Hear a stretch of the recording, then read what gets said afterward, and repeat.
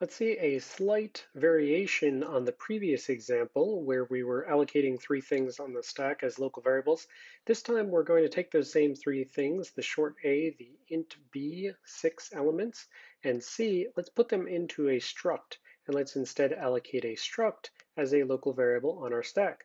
Once again, we're going to say that, babe, bebo, bled, blood, and we're going to do the same sort of math. A going into B of 1, B of 1 being added to C and put back into B of 4, and returning B of 4 as a short. So something slightly different here. Only way you're going to be able to see it is by stopping, stepping through the assembly, and drawing a stack diagram. Go ahead and take that on now.